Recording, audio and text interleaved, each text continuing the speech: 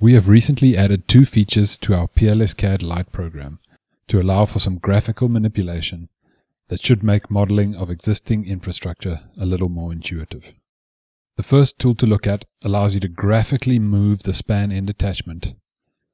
But to understand how to use this tool, let's review some basic assumptions from our software. Wire sections in PLS CADD Lite are typically defined from a structure attachment point, and they radiate outwards.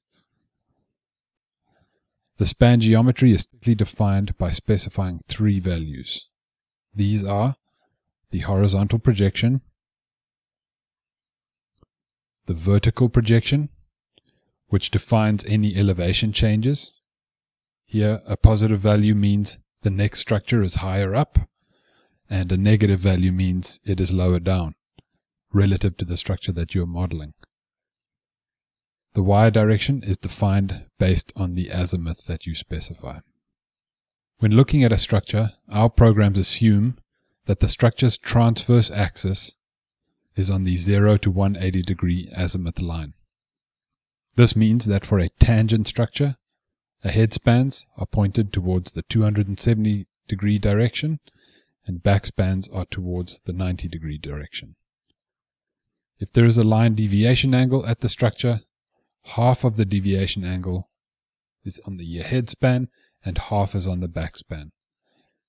This ensures that the transverse axis remains on that 0 to 180 degree line. Now this new tool means that you're no longer only limited to editing the span length or direction in a tabular format. Let's see how this works on an existing Lite model. Since this is an existing model, the spans have already been defined. But to see what has been specified, we can go to the menu command Line Setup. This opens the Model Setup dialog, and here is where we would typically build out our PLS CADD Lite project. Note that each span of wire radiating off of the structure appears as a row in this table. Until now, any changes to the span's projection and direction had to be made here in this table. However, this new command changes that. To use this new tool, we can access it in one of two ways. The simplest way is through the context-sensitive entity command, which you access by clicking on any of the wires, or you can go to the menu command, Line, Move, Span End Attachment Point. Once active, a selection dialog opens, and you'll notice that the cursor begins to snap to the span ends as you move around on the screen. This is a click, drag, and release action. There are 4 modes that you can use to move span end attachments, and you can use shortcut keys to hop between the different modes. Let's look at the horizontal movement firstly. This is going to lock the movement on that horizontal plane, and as you click and drag the span end around, you'll notice in the status bar and in the dialog the span length is listed to allow you to get close to the value that you want to use. If you want to use a more controlled movement, you can use the snap settings and specify an increment that you want to update your span length as you move your mouse around. The vertical mode is similar, but obviously only allows movement in the vertical plane. The freehand mode again is very similar and will combine both the horizontal and vertical planes. One other helpful snap setting option that we have here is the ability to snap to other span endpoints. This is really useful. It lets you apply complicated changes to one of the wires and then to use that new wire endpoint to adjust your other wires accordingly. It can help with rapid model buildup or when you've got lots of wires on your project. Or you can undo changes pretty quickly as well. Here I will get this wire back to its original starting position pretty easily using this tool.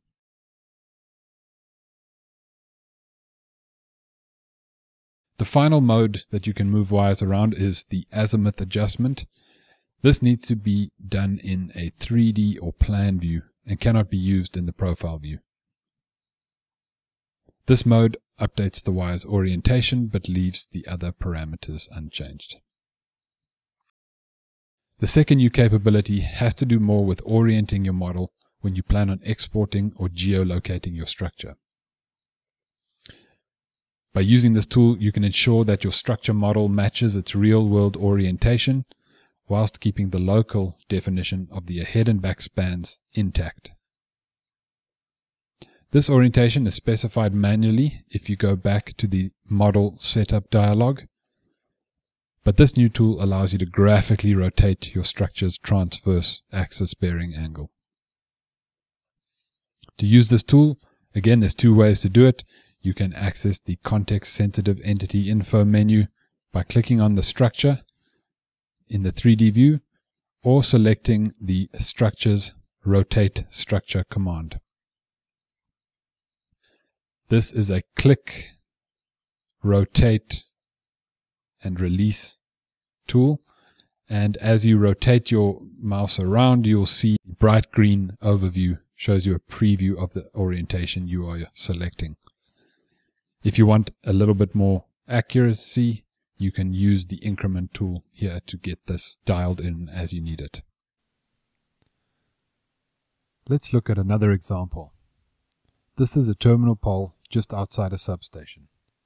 Let us try and get the wires to match the actual tower positions. First thing to note is that this structure is actually on a small line deviation of about 16 degrees.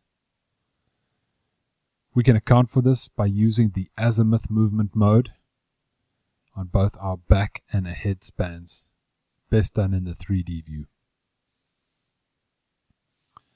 Also note that the ahead span rolls from a vertical configuration on the terminal pole to a horizontal configuration on the substation gantry. To achieve this, we're going to use a combination of azimuth and vertical projection adjustments to get these wires in the right position.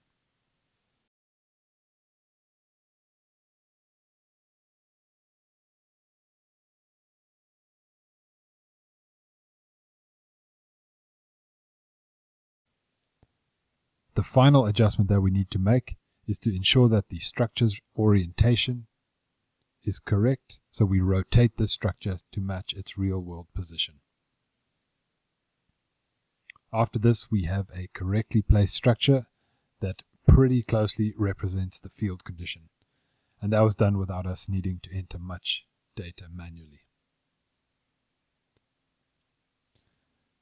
We hope that these features make working in PLS CADD Lite even easier than it already was, and that they make your project workflows more efficient. For more information about our software, including additional videos and technical notes, please visit our website at www.powerlinesystems.com.